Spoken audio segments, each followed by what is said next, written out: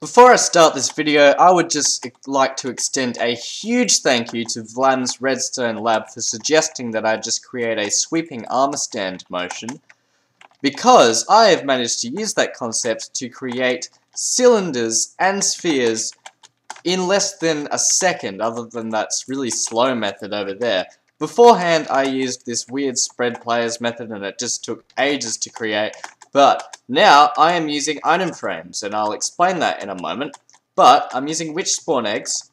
I will explain all this, but here we go. Let's set the block here to stone. Now it works anywhere in the world. Let's create a sphere, and you will see this happens, and oh my god, that is fast. I mean, it did take me a good hour to come up with, but I'm hoping no one has done this concept before, because I feel like I'm the only one, but I actually have not looked it up yet. But we'll find out. And the cylinder, which can be made, yes, it's just perfect. So I will start off with the sphere, because that's the most simple. Now, it took me a while to figure this out, but here's how it works. Relative to the witch, okay, so let's start with the sphere. It detects for a witch called Create Hollow Sphere.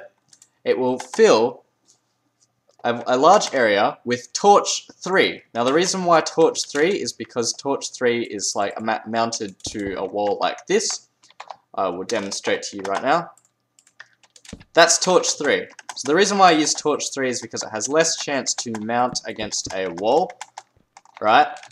And then what happens is it will summon an armor stand called Hollow Sphere, and then it will kill the witch, but then relative to the Hollow Sphere, I haven't actually done that yet, but it will set all torch items a score, right? So when torches get set in midair, they immediately become an item.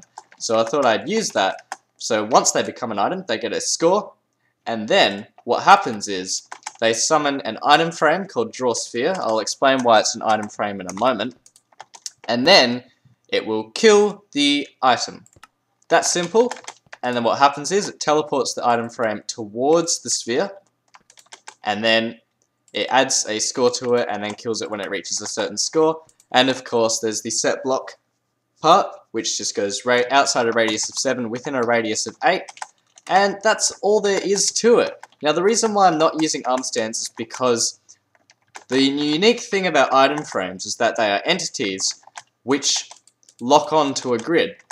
They lock onto a grid, and no other entity does that, as far as I'm aware. Armor stands, they will teleport exactly to where the torch is, and so you'll have some areas where there aren't torches, and so you'll get a really funky looking sphere. I mean, it does look a little random, but it's not perfect. So if you want a randomized sphere, then I recommend using armor stands instead of item frames. But the thing about item frames is that they will always lock on to a target, and therefore creating this kind of thing. So now, I just want to go over the cylinder. Same concept, except instead of a set block command, it's a clone command, which clones this area right here. And with the fill, it only fills the torch on the same y-axis as the armor stand. So thank you very much for watching this episode of Concepts. Thank you again to Vlam Redstonelabs. I hope this hasn't been done before. I actually have not checked. I should probably research that. If someone's already done this before, then I'll be very disappointed. But oh well. So thank you very much for watching. Have a great day.